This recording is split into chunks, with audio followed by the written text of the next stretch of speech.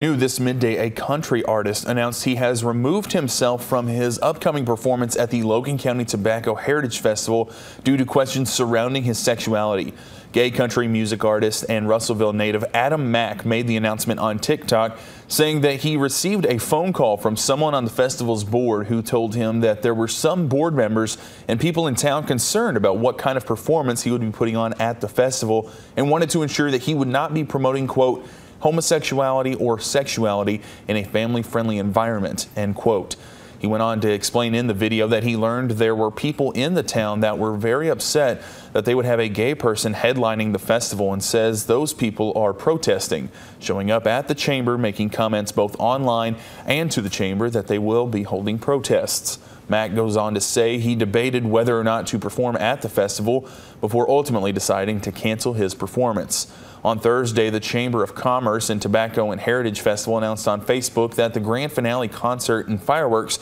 had been canceled due to, quote, circumstances beyond our control, end quote.